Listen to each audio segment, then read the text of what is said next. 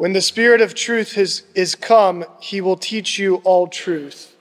In the name of the Father, and of the Son, and of the Holy Ghost, amen. Throughout the ages, mankind has always sought and often failed to find the truth, especially the truth about our origins or our destiny, and indeed about all things. One of my brothers was telling me recently of a man he knows who believes that we were created by aliens, simply because he saw some TV program to that effect. I once met a fellow who was convinced that hell was actually kind of a neat place, precisely because apparently there is some TV show to that effect. God is the measure of all truth. He's the creator of all truth, the creator of reality itself.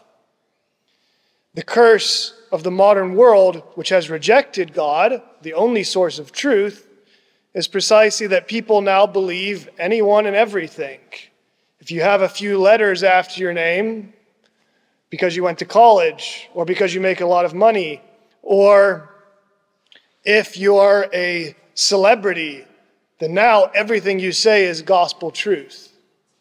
It is one of the great curses of our time that everyone believes anything because they have rejected the source of truth. When the Spirit of truth is come, he will teach you all truth. God himself has taught the truth to his church.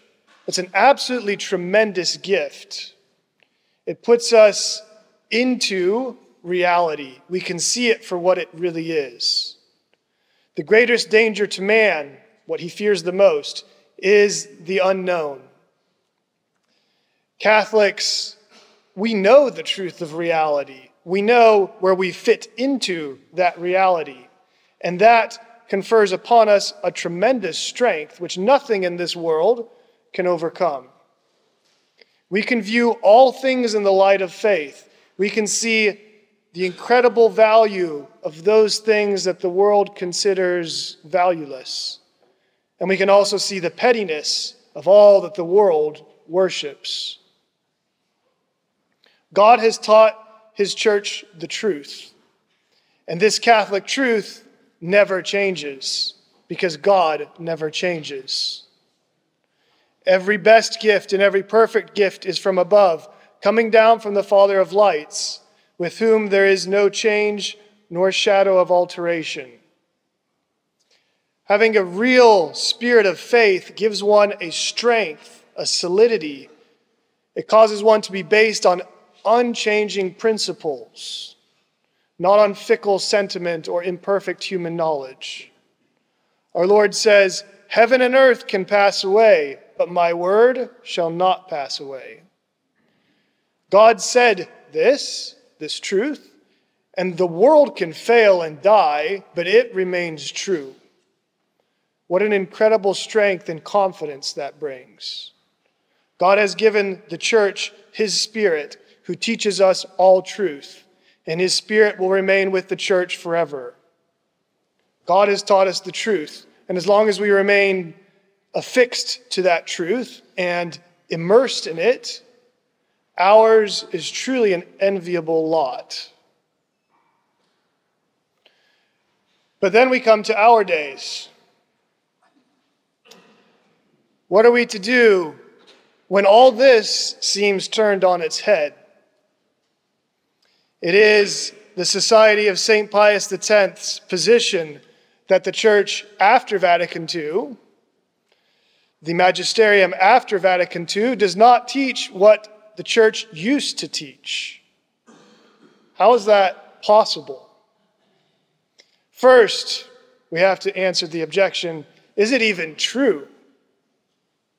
How can the Society claim that Vatican II and all the magisterium afterwards has taught errors? We are told by some that the Society is not the recipient of the Holy Ghost. He was promised to the church magisterium to make such judgments, not to us. And that is absolutely true.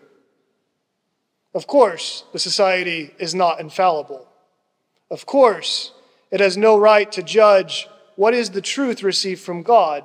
God gave that right to his magisterium and to no one else. Only the church magisterium has received from God the ability to properly determine and interpret God's own truth. And for centuries, it has done so. The magisterium has faithfully taught the truth God entrusted to it and faithfully interpreted it. The problem is that, precisely, we are in a situation where the Second Vatican Council does indeed contradict the very previous magisterium itself. That seems like a very strong statement that one ought to back up.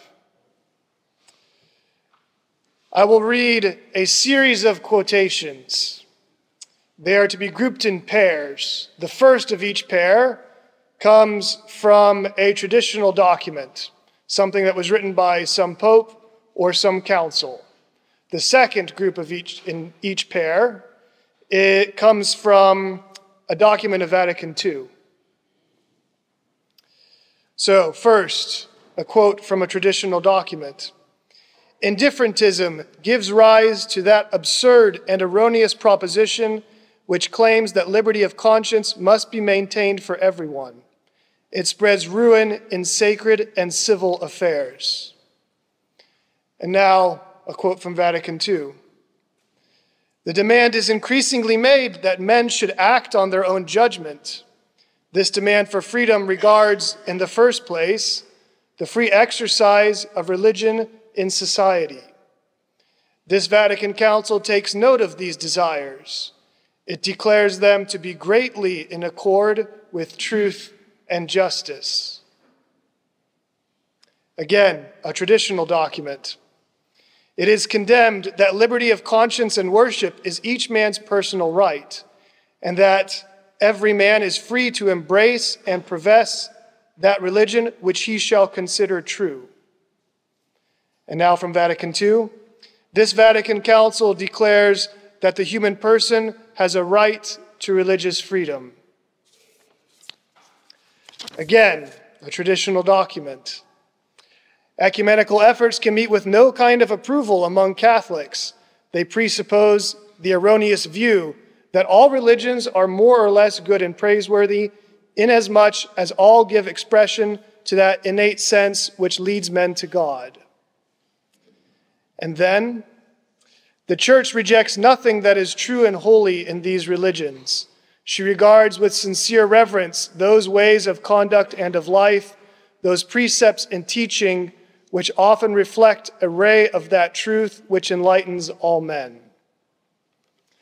Lastly, and perhaps most strongly, from a traditional document, worship in common with non-Catholic religions must be entirely avoided.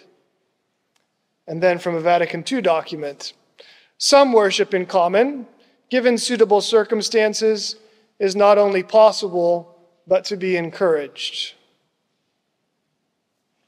Every one of these is a direct quotation. And there are many others. I've selected these for their brevity.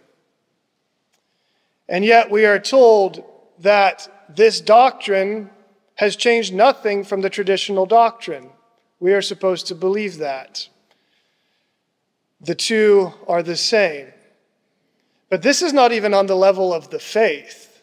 This is basic logic. In logic, we know that when you have two contradictory statements, two statements that contradict one another, if one is true, the other is necessarily false. If I say something is a certain way and another says it is not that way, both of us can't be right. One of us is right, one of us is wrong. One is true, the other is false. So which is it? if we must accept the teachings of the Second Vatican Council in their full force, meaning in themselves and not with 100 different qualifications to render them palatable to the traditional mind, if we accept them in themselves, then we are faced with the conclusion that for centuries the church was in error, and we have only just now got it right. Catholic truth cannot change because God cannot change. It may become unpopular, just as God is sometimes very unpopular, but it cannot change.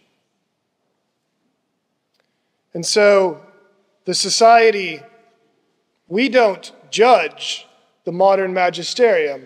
We have no right to do so, nor do we have any need to do so, for the previous magisterium has already judged it.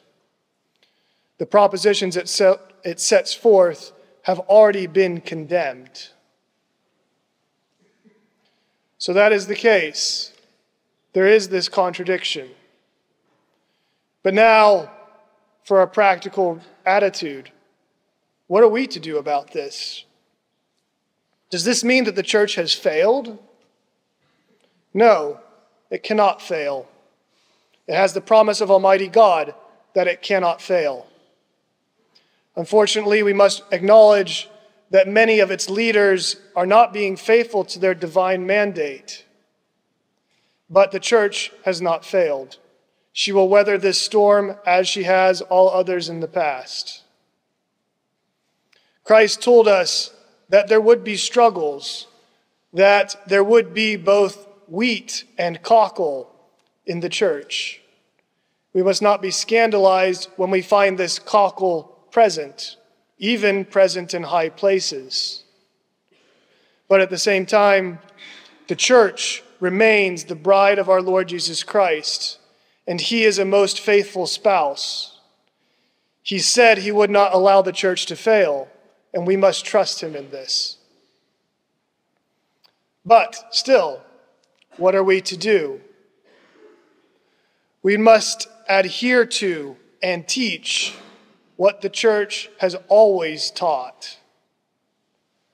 I said earlier that some say the society is not the recipient of the Holy Ghost. And this is true. As the society, we are not the ones to whom he was promised. He was promised to the whole church.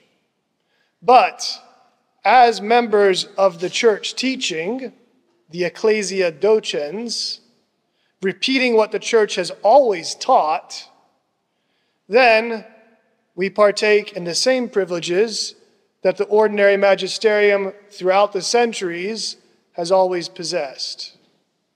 So long as we teach what the church has always taught, and only so long as we do that, we are the recipients of this magnificent gift, God himself protecting us and guiding us in the truth.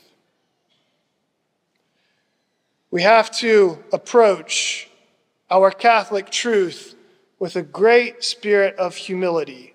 It does not belong to us. It belongs to God, and no one can change it. When we preach, when we teach, and this applies especially for the seminarians, we must teach the truth that God has given us. Beware of searching for novelties. This is the spirit of the modern world, and this is the spirit that prepared the way for Vatican II. It is not the Spirit of God, in whom there is no change nor shadow of alteration. God forms us to be his priests, to be miniature copies of himself, which means we have to give the people nothing other than what God has already given us. To do otherwise is not to give them God. To do otherwise is not to teach the truth, but to teach error. And the world doesn't need us to teach error.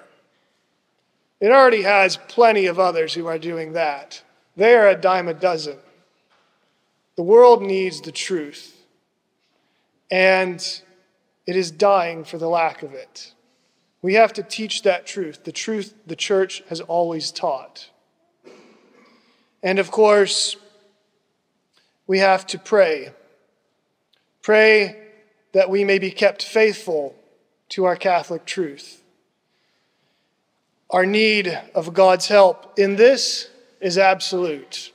No human being is capable of fidelity by themselves. Only God can grant that grace. Only God can teach the truth and maintain us in the truth. For our part, we have to keep that prayerful fidelity to God, begging Him for that grace of fidelity. And pray also for those who should be leading the church, that they may return to their divine mandate, to teach the truth unadulterated by popular fancies.